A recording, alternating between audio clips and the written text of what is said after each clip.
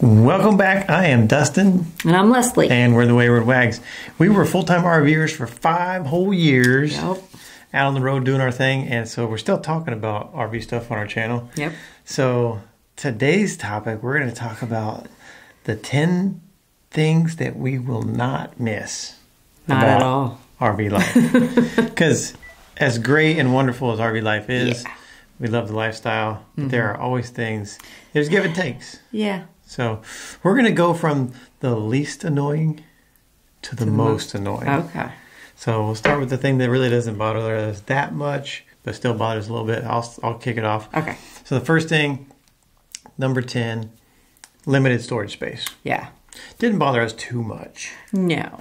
We did the one in, one out thing. So if we got one shirt would go out. Yeah. We kind of kept it, but it limited us in what we could have. Yeah, and we kind of hurt ourselves a little by having Scout.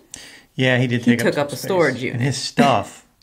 Yeah. His stuff took up way more space than he took up. Yeah. So that was kind of self-inflicted.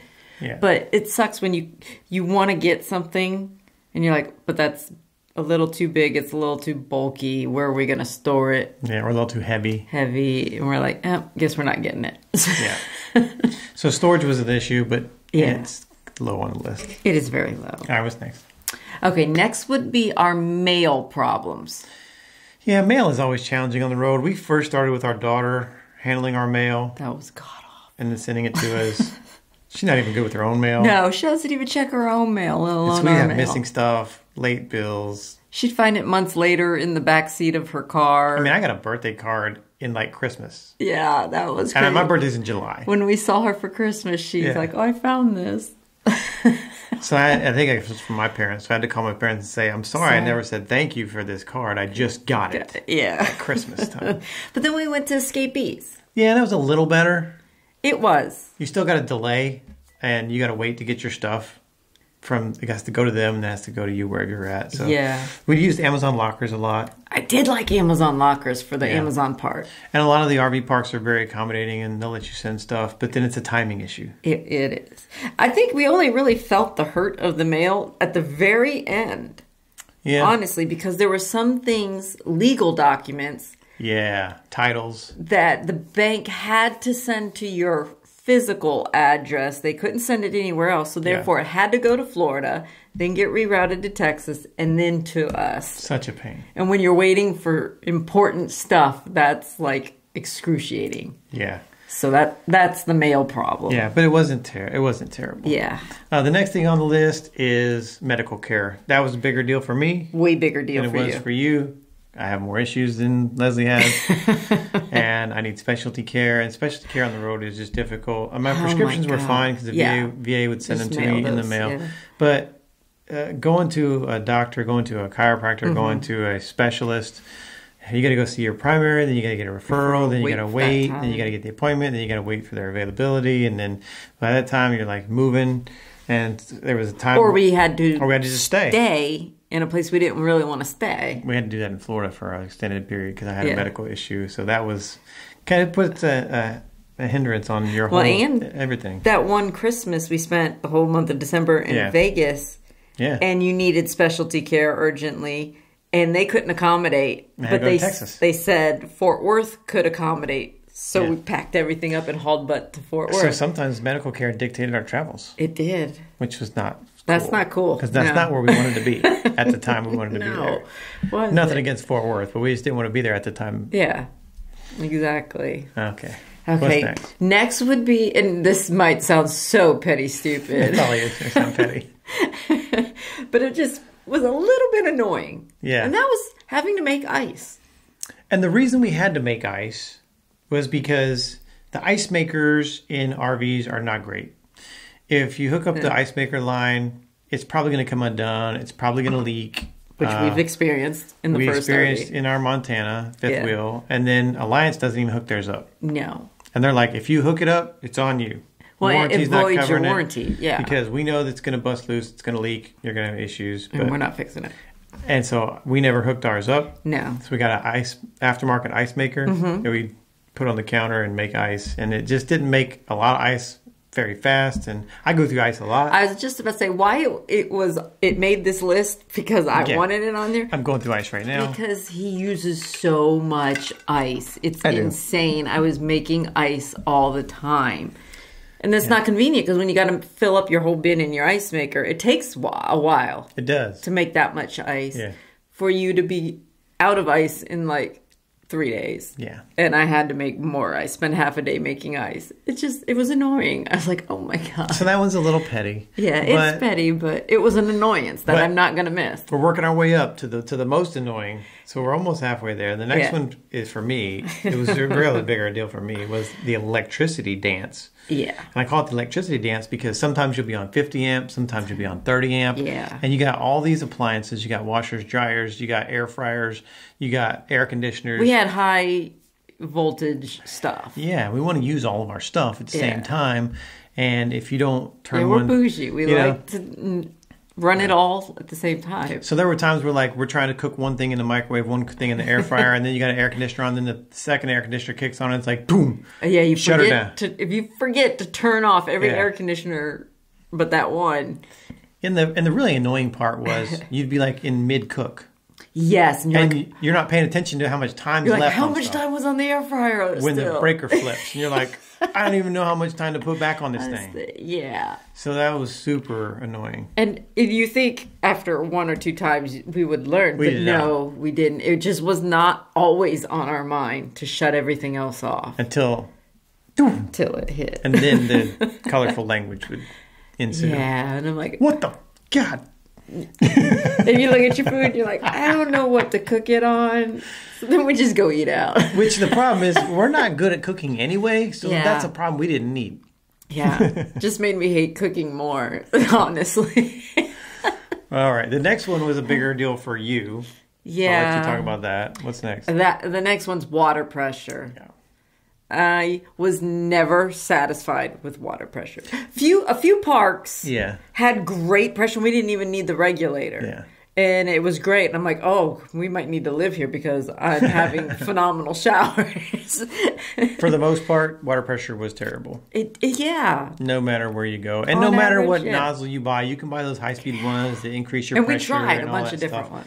But it's just never going to be like it is in a house. Yeah, and I honestly think there's more parks now regulating their... I think they are regulating before it even gets to the spigot. So then when you're trying to regulate, it's even worse. So that was not as bad for me.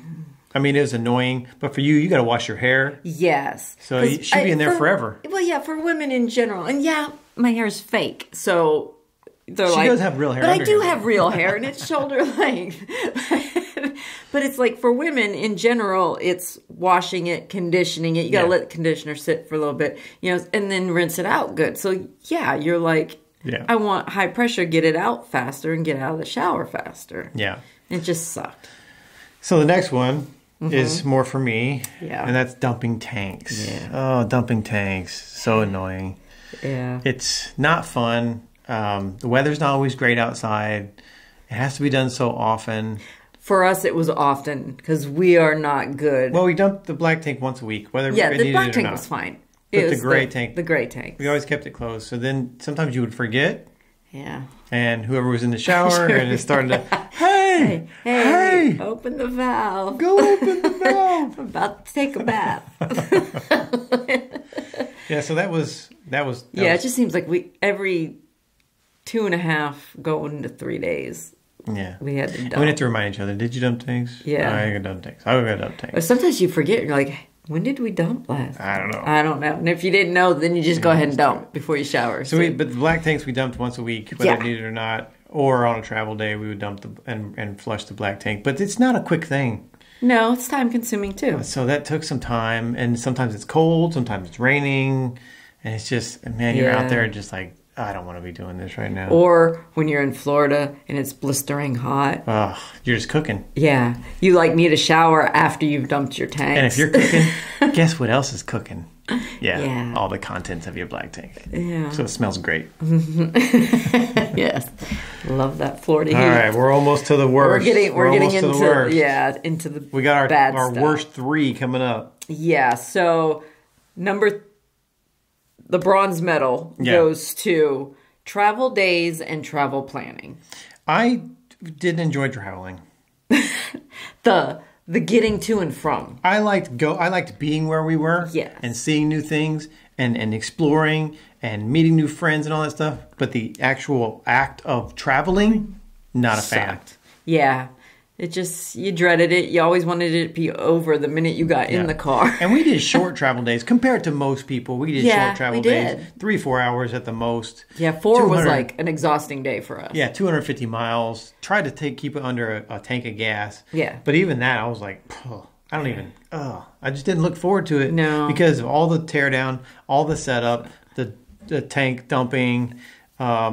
If you forget something, you'll break something. Yeah. I mean, it's just a stressful. It was stressful. Thing. No, I think no matter how long you're doing it, it should be stressful. Because if you get too relaxed and confident, that's when you break more stuff. Well, not only that, let's go to the travel planning portion of that. We were planners. We stayed way ahead. We'd book 6-8 months in advance. And then sometimes things would happen. We'd have a family emergency or something would come up. Or your daughter's going to have a baby when you plan to be on the West Coast. So because we were such planners, we had to go undo all that. Yeah. And then replan. So it's like double the work. And then sometimes you lose a little money. Yeah. There were some that were one-night charges, unfortunately. But, just sitting in front of that computer trying to figure out. Yeah. Like, okay, we need to be here by this date, and we're here. So let's go ahead and map it all out. That was exhausting. And the only thing halfway, it cost $90 a night. So what are you going to do? Yeah, exactly. You got to go a different way.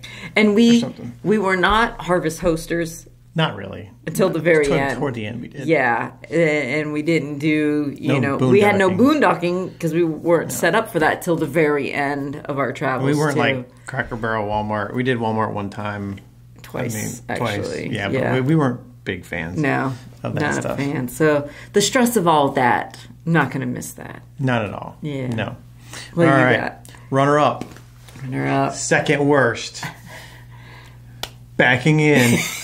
You knew it was going to be on the list. I know you knew it was going to be on the list. Yeah, if you watched us for any length of time, you would know that's on there. Oh, man. Backing in to spots was just, for me, it's probably the worst. Yeah. You'd rather travel, obviously, according to our list. We'd rather travel than back into a spot. Yeah. Well, the problem is I wasn't looking forward to the travel in the first place. And then at the very end of the crappy travel, I got to back into a space. Yeah. And then if you want to pull through, you generally got to pay more. Yeah. Which we would pay more. We did a lot. If we could. And some spots they just don't have pull-throughs. Yeah. Back ends. A lot of the 1,000 trails is back in only. So then you try to find one that's herringbone on your driver's side. Because backing in on the passenger side or on the blind side was the worst. Or 90 degrees. Or 90 degrees. It's just horrible. I don't think they should make back-end spots. I know. Unless you're like under a certain amount of feet. Yeah. But if you're over a certain, it shouldn't even have to do it. What was even worse is if you're going to a space and it's just an overnighter or a couple nights to get to the next one and all they had was back in space. You're doing all that just to stay for one night. And you're like, oh my gosh. It just stressed us out. Yeah. So we hated that's mine. It. Yeah. I got better at it, still didn't like it. Yeah. Yeah, I never liked it. And the worst part of RV life for us. Yes. And I think it goes for most people right now, too. I think so, too. It's very high on... If it's not number one on your list, it's high up there because a lot of people talk about it lately. Yeah. Over the past year, I'd say. So what is it? And that is our terrible roads. Everywhere. Across as a nation. Everywhere. Now, there's some that are really, really worse than others. But in general, they're just not good. Yeah. I mean, the states are not taking care of their roads. I mean... As well as they should. It's just junk. And when you invest this much money in an RV, and especially if it's your house, like it was for us, it scares the crap out of you because you hit these bumps. You don't really notice it in your passenger car too much because you got good shocks and you're just kind of bouncing and floating along. But when you have your house attached to you and you hit those ruts, and it just wham, and it just hits you, or there's just a hole. A hole we've hit. Yeah, there's not. And you can't avoid it. It's a trench across the whole lane. I mean, you're not going anywhere. You see it, and then you just brace. You're like, oh God. Boom. I mean, and you just know it's tearing your stuff up. Yeah. And then when we get to where we're at, before we open the door, we're like, what do you think broke, got rearranged, fell off? Before we open the store, let's play a game. And so I would say, a lot of people blame the manufacturers for shoddy, cheap workmanship and craftsmanship. But the roads play a big factor in it. And now RV industry needs to do better. Yeah. With their quality. But the roads it's a big. You can't expect to go 5 years bouncing down these roads and not having issues. Yeah, and you could take back roads, country roads. May take you a little longer. Yeah, I was always scared of that because the problem is if you break down, you might not have cell reception. There might not be a good spot to pull off the road, and you just don't want to get trapped or stuck somewhere where you don't have access. Sometimes your GPS says you're good to go and you're not. Yeah, it lies. Clearance-wise. So when you get off mainstream roads, we get very nervous. Yeah, so I just kind of stuck to whatever the RV GPS told me to do. I didn't cut my own path. Yeah. Yes. So anyway, there's our 10 things that we hated the most about RV life. Leave us a comment. Let us know what you hate about it if you're out there on the road. Mm-hmm. And I'm sure that a lot of yours will be the same as ours. But if you have something that maybe we didn't think about, leave us a comment. Let us know. There's a lot more. Little petty stuff. But this was the big 10. You would be getting nitpicky on some stuff that you hate. And we didn't want this video to make it sound like we hated RV life. No. Because we loved it. Yeah. And it was a good time. So maybe we'll do a video about all the things that we loved. About RV life. I'm down. All right. I already got the list going. Okay. Because I'm missing it right now. It's still fresh. It is. We've been here, 3 months now? Yeah. But it's still fresh. It is. I miss it. That pull. It is. And you feel somewhat disconnected. You get so used to moving every week or 2 or 3, and now you've been here for 3 months, 4 months. And that's why we love the lifestyle so much. Yeah. Because new stuff keeps it fresh and exciting. Yep. Yeah. So, let's do that video. All right. And hey, stick around for just a few seconds. We're going to honor a fallen hero. If you want to get involved with helping us help veterans, everything you need to know is right down in the description of the video. Appreciate you watching. See you next time. Bye. Bye.